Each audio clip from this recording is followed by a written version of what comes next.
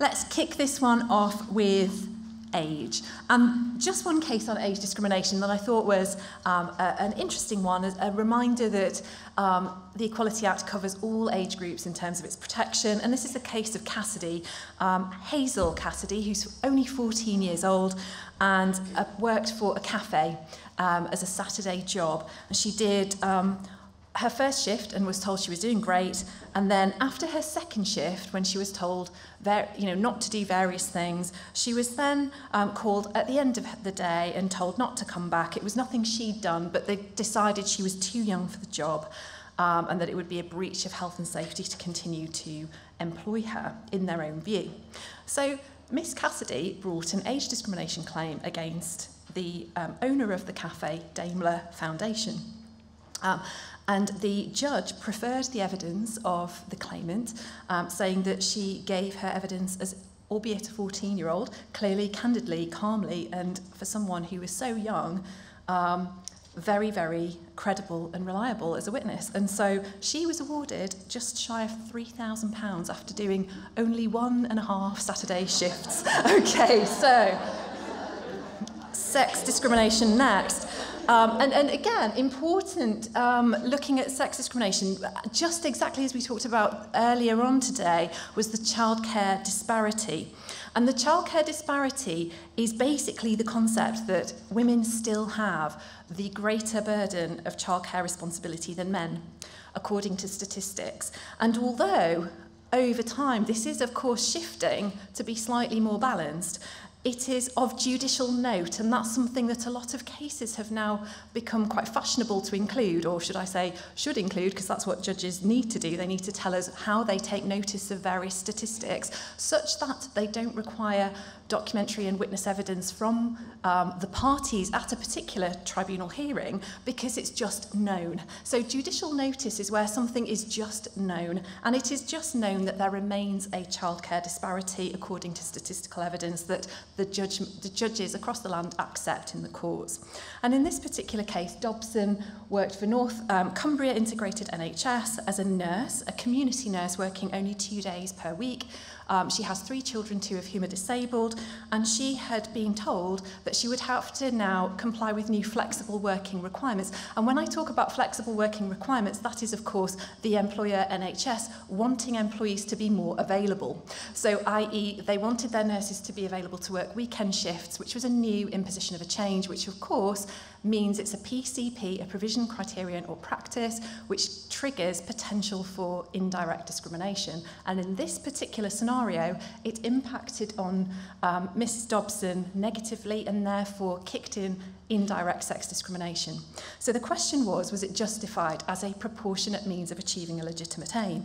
And although the NHS were able to establish a legitimate aim being the need to provide a service during the weekends, and that it would be appropriate to request all their nurses take a share or take part in that rota so that not everybody was having the burden of that, the disparity on Mrs. Dobson was so significant and caused her so much disadvantage that it wasn't proportionate. So although they could tick the box of having a legitimate aim for introducing the rota shift, weekend working, it wasn't proportionate in the way they did it, and therefore her claim succeeded.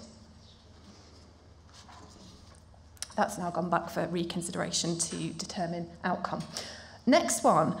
Again, childcare disparity considered in the Thompson and Scan Crown Limited. Now, Scan Crown Limited is actually an estate agent trading as Moore, I think, in London.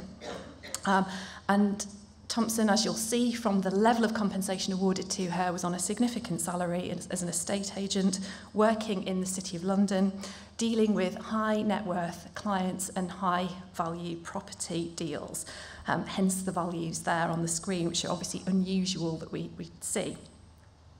Now, she wanted to request flexible working and made an informal flexible working request during her maternity leave, and this was for her first maternity leave, her first child, and she asked if she could work up until 5 p.m. rather than 6 p.m, which was her standard working hours. So she wanted 1 hour less, and she wanted a 4-day working week rather than a 5-day working week. That request was rejected, and she then pursued it as a formal working request, flexible working request, with a grievance attached to it, again, her request was rejected. And so ultimately she brought a tribunal claim, and again the tribunal took judicial notice of the childcare disparity and decided that the rejection was unlawful, that they could have managed to accommodate that request, and therefore, amongst other things, her claim resulted in that level of compensation. So again, just as a reminder to really consider carefully why and how you might deal with flexible working requests. And if you are going to reject a request, make sure that you can evidence the reasons for it, just to avoid these potential outcomes. Next case, Hartley. Now, this is one I've done a lot of talking about, so if you've seen me speak on discrimination from September onwards, you may have heard me talk about this case. It's something that for those of you who've had me in-house to do your equality update training to your staff, I've talked about it. And so this is a case where we're in the Northwest, and an HR manager of a funeral home was subjecting female colleagues to a number of discriminatory comments, and we'll talk about those. But what he was dismissed for were quite serious incidents. So he was dismissed for making reference to looking up a colleague's skirt, asking for vital statistics, and making a joke. And this was a funeral home. One of his female colleagues was looking after a deceased baby, which was obviously a very sensitive situation, and he had made jokes about things crawling up her legs and all, really inappropriate comments. And I won't go into too much more detail because you can just imagine, you can read the judgment if you want to have the full story. But as part of the judgment, the judge took notice of the fact that this particular individual regularly and through usual discourse called his female colleagues various pet names, including honey, hun, babes, love, chick, sweet, sweetie, and various other types of pet names, which the judge wanted to make a particular point of saying are no longer acceptable within the workplace as types of references. Now, interestingly, it was held that those pet names are infantilizing and demeaning to women, and albeit might not necessarily always be intended to be negative or derogatory, just have that impact generally on reducing women's professionalism within society and the way that women are regarded. Now, the individual male who was bringing a sex discrimination claim saying, it's sexist for you to say that about me. So he was saying he was a victim of the Me Too movement. Now he said, I call men mate and lad, and that's the same. And the judge said, it's not the same. Because the word mate or lad isn't demeaning in its nature and wouldn't reduce the respect of men amongst the workplace. So interestingly, we've got pet names that are unacceptable here for use moving forward. Hun, particularly something I see a lot of. Something that, of course, as a woman, if we said to another woman, could also be deemed sex discriminatory. So just let's bear that in mind moving forwards as well. So the next one, Lacartus, is a case where, again, here clearly, a fairly obvious one here. A male was calling women birds. And the judge made the point of saying that nobody could possibly think that that would ever be funny, and was obviously directly sex discriminatory and an act of harassment. And they also remarked that sometimes things are said ironically, but ultimately in the cold light of the employment tribunal room, in front of the judge, the press, and of course the world at large, once judgments are published, which of course they all are now, these things can potentially seem rather different. And so it's important for us always to bear that in mind and make sure that we train regularly, forcefully, thoroughly, and of course ensure that our employees are aware of their obligations to each other. And that reminds us of that statutory defence that we take all reasonable steps to avoid discrimination within the workplace. And here's a classic example of why that's really important. Next one. ASDA. So this is a really key case for those of you who have been following the equal pay case updates, and this is an equal pay claim where predominantly female workers within the stores and the retail outlets were trying to compare themselves with predominantly male workers in the distribution centres at different sites, and it was held here that although both sets of workers were at different establishments in terms of location, because they had one common employer and therefore the terms of employment came from one common source, they were able to compare themselves with each other if they're able to establish that the work is of equal value. So that provides quite a clear test now for equal pay claims moving forward. So swiftly on to disability discrimination cases, and really one of the most noteworthy cases this year is the case of Rooney and Leicester City Council. And an employment appeal tribunal has overturned a tribunal's decision.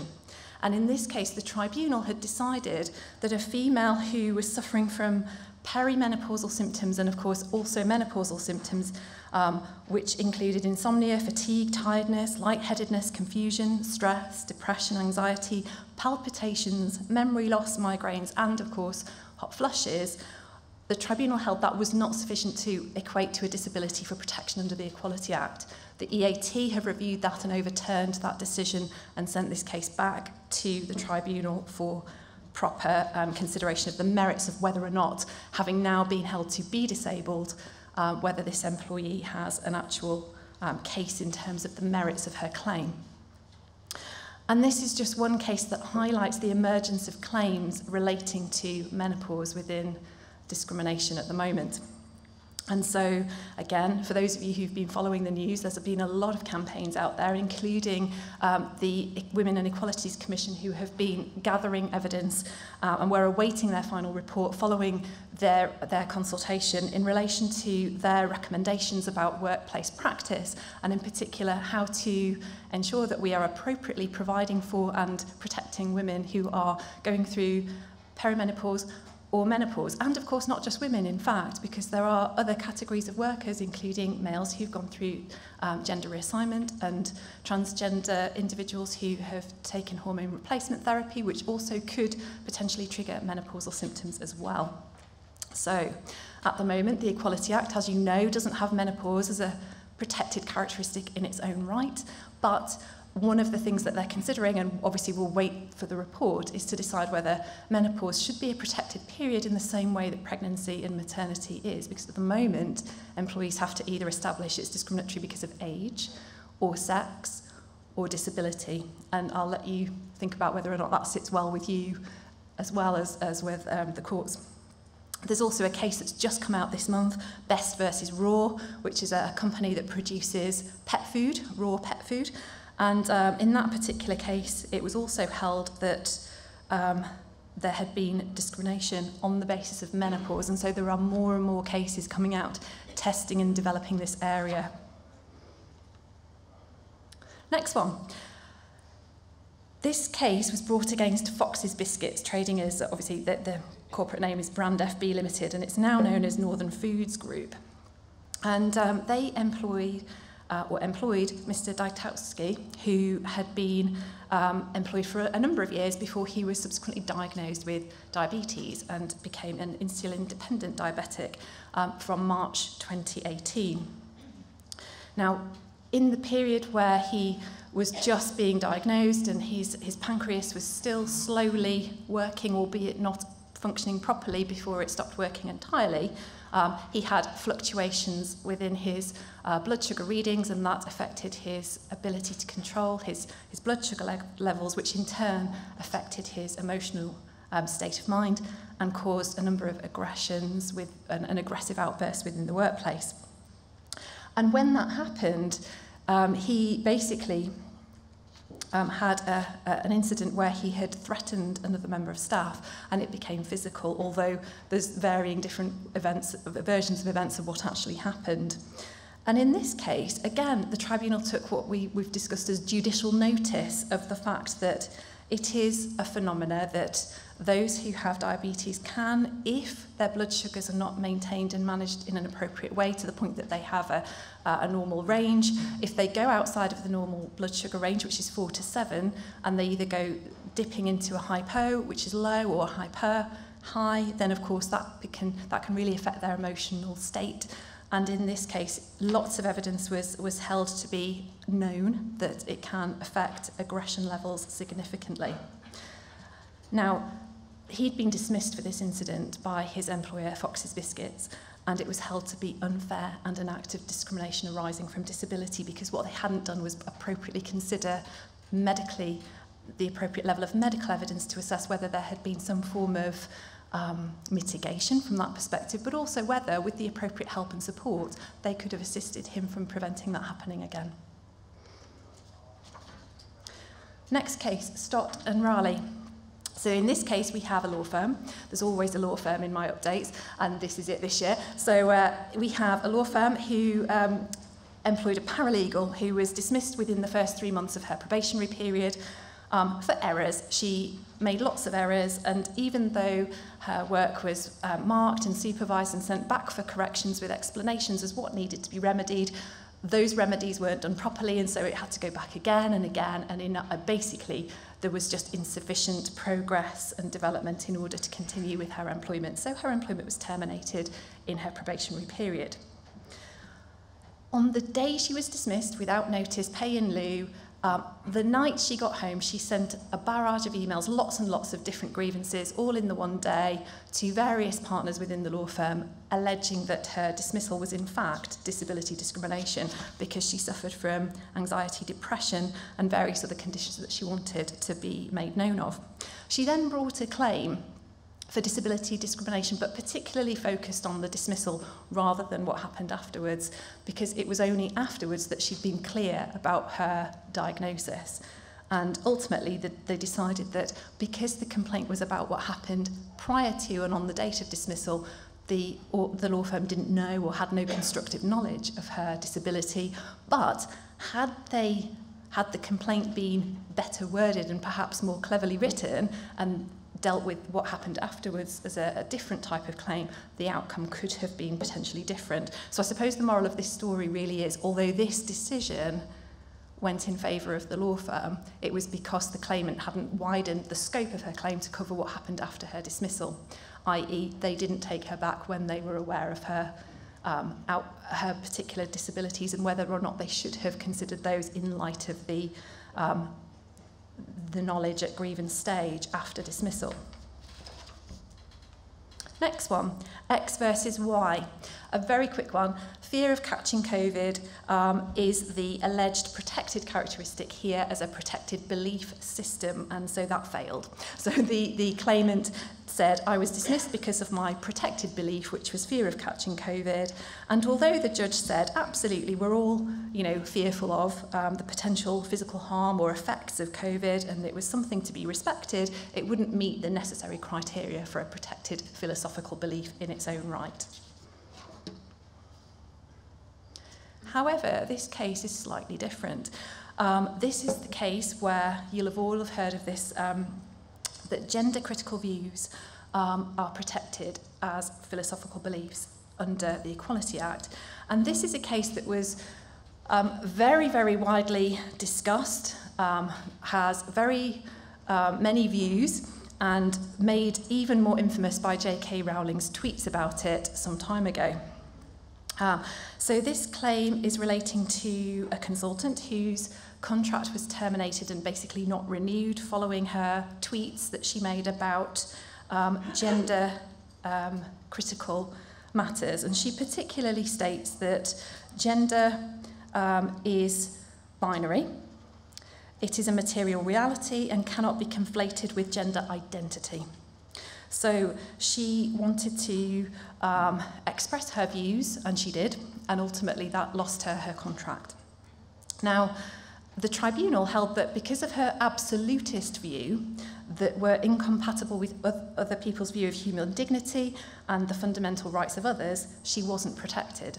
That was then overturned at the EAT, where it held that a philosophical belief, even if it is something that other people might find offensive is still worthy of protection, as long as it's not something that would be aimed at the destruction of rights, which they were able to look at what she was saying and say, it's not destructive, it's maybe offensive to some, but it's her view, and in fact represents UK law as it currently stands.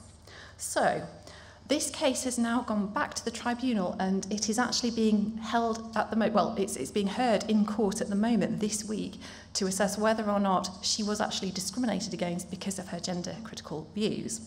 Again, social media is going wild about it, and so if you want to follow the case, all you need to do is open your Twitter feed and it will be everywhere. So we'll watch this space as to what the outcome will be very shortly. The next case is about a prison officer, and this is a reminder that employment tribunal compensation is unlimited for successful claimants in discrimination claims, albeit it's rare to have significant long lost claims. This is one of those rare circumstances, and this case involved a prison officer who was subject to a sustained campaign of sexual orientation, discrimination, harassment. That included physical harassment and being beaten up and attacked by colleagues when prisoners or offenders in the prison where he worked also attacked him. The others stood back and allowed it to happen. There were other verbal comments and inappropriate bullying. He suffered victimisation when he tried to raise complaints, when he applied for a transfer to move to a different location, and ultimately his employment was terminated for trumped-up purported allegations of gross misconduct. He was aged 38 at the time of his dismissal back in 2016, and his claims succeeded for all the areas of discrimination, and he was also able to establish that through medical evidence he won't be able to work again, or it's very unlikely that he'll be able to work again because of the impact on the way he was treated. So he was awarded the top band for injury to feelings, £41,000. He was awarded personal injury compensation of £18,000 aggravated damages and exemplary damages totalling about 30k in their own right. In addition to that, he was awarded career long loss to retirement age, and that is what's under appeal.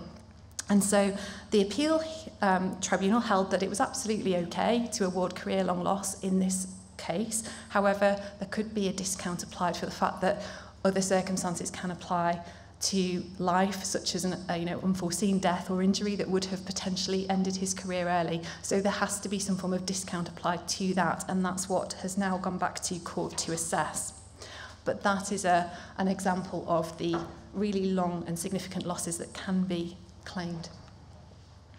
And then back to J.K. Rowling again, although again this is not a case against J.K. Rowling, but very much a case against the production company that filmed her TV adaptation of the Cormoran Strike novels, which she writes under the name Robert Galbraith, for those of you who are fans. So Antonia Kinley is an actor who played Sarah Shadlock in the Strike programmes. And she was about to return for a reprise of Series 4 of Strike, and she was pregnant. And so they replaced her with another actress who was actually recast and awarded a £5,000 more valuable contract than Sarah would have had. Sorry, not Sarah, Antonia. And so the production company argued that it was a genuine occupational requirement for their actors not to be pregnant performing this particular role, because it would have been obvious. But the tribunal held that actually the £5,000 they spent on a different actor who'd been awarded a higher value contract for doing the same job would have covered the cost of maybe doing more clever camera angles to avoid any potential need to show that this actor was pregnant, or could have gone towards any digital alteration necessary if it was true that they wanted to make sure that it wasn't obvious that this particular actor was pregnant, therefore affecting the storyline. So she was compensated for financial loss and injury to feelings, and again, just a reminder that genuine occupational requirements are very narrowly interpreted on that one. So, some forthcoming updates. Macareth and DWP. So in this case, we're talking about pronouns. And again, you'll see lots of employers and lots of people are now using preferred pronouns on their email signatures, and that's something that's very much now coming into common use. In this particular case, Makareth has refused to use pronouns that aren't gender critical, going back to the same argument of Forstata. And in this particular case, which will be heard at the end of this month, the professor has said, the person has said that they will not accommodate or encourage a person's impersonation of the opposite sex. That's their words, of course. And so that case is going to be held in March. So that will be one to watch. Another one relevant to those of you who have permanent health insurance policies and schemes for your employees. This is a case that's coming up for consideration in June this year, and that will be to address what happens where the PHI scheme ends at a particular age, in this case 65, but that actually the normal retirement age for the person has been set at a higher level. And is there something that needs to be changed in the law to accommodate that? And then a few other proposals. We've got pregnancy and maternity. There's a proposed extension of the time limit for women and new parents to bring claims after an alleged act of discrimination. An extension proposed of 3 to 6 months. Again, we're waiting for an outcome of that. In race discrimination, we have, at the moment, no requirement for ethnicity pay gap reporting. We've talked this morning about gender pay gap reporting and how large employers are required to provide that data every year. At the moment, it remains voluntary for ethnicity pay gap reporting. And because it's voluntary, fewer than 1 in 10 large employers are actually providing that data. And again, there is a lot of proposal, a lot of pressure on the government to introduce this. But at the moment, any bill that's gone forward hasn't made it through. So obviously, partly that will be because of other critical issues going on at the moment. But that's, again, one to watch this space. In terms of sexual harassment, there is a proposal to reintroduce third-party harassment provisions that were in place, some time ago now, but were revoked, and also a mandatory duty to prevent harassment in the workplace, which is obviously going to impose more preventative requirements for us. And then in terms of disability, there is a proposal for further support for disabled apprentices, and in particular, looking at the barriers faced by people with disabilities in undertaking apprenticeships and how we can address that to alleviate any disadvantage. And then finally, looking at socio-economic class. Again, lots of data out there identifying that this really does remain one of the most unprotected areas where overt and inappropriate discrimination takes place lawfully. So, will we see legislation that introduces socio-economic class as a new protected characteristic? It's certainly something that the trade unions have been calling for, and the Social Mobility Commission's report in 2021 has also called for. And if it was brought in, of course, we would see a huge cultural shift required in order to comply with legislation to reduce discrimination in respect of class and socio-economic class. You know, would the words toff suddenly become unlawful to use, and that type of thing. So obviously very, very important considerations there. And I said finally, but this is really finally. There's lots of commentary now, articles and journals talking about the metaverse. It's not something I have ever participated in, but virtual reality, where people create an avatar of themselves or of a new character, often overly sexualized apparently, are creating situations in the metaverse where other people are sexually harassing someone else's avatar and then raising complaints about it in the workplace. I know you're laughing. However, people genuinely feel violated. So what we need to think about is that moving forwards. We'd only just got to grips with emojis, but here we go. So that's me done. Does anyone have any questions on discrimination updates before I hand over to Helen?